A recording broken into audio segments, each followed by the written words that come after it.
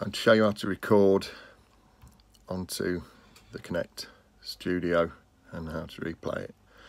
So you're looking for the Kinect icon, one with the 3 symbols underneath.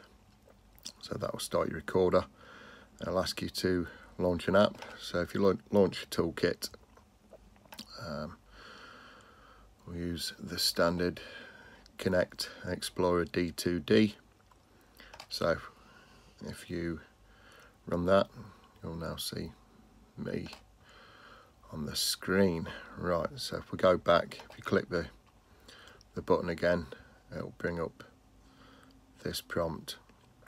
It will say please launch the Kinect enabled app, and then press the refresh button. Obviously you've just launched the Kinect Explorer, so if you press refresh, you'll then see your Kinect coming up.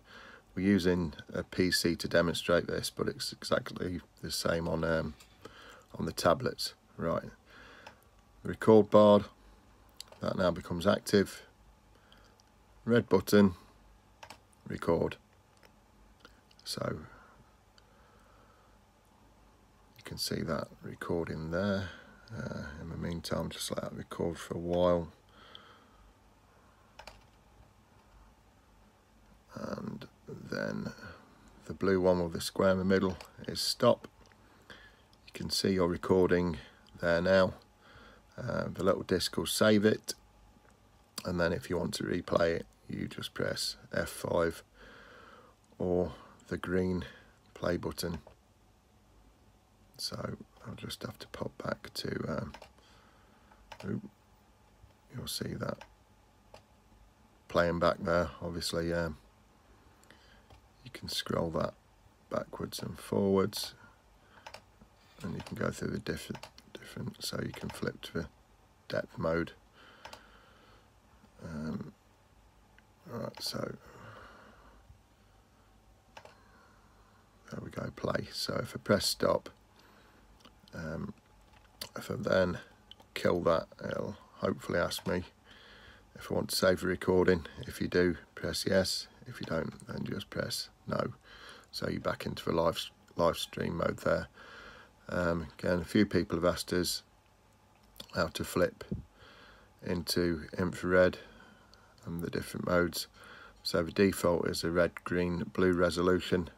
For low res, you can push that up to a higher res, so you'll see you've got a high resolution image there now.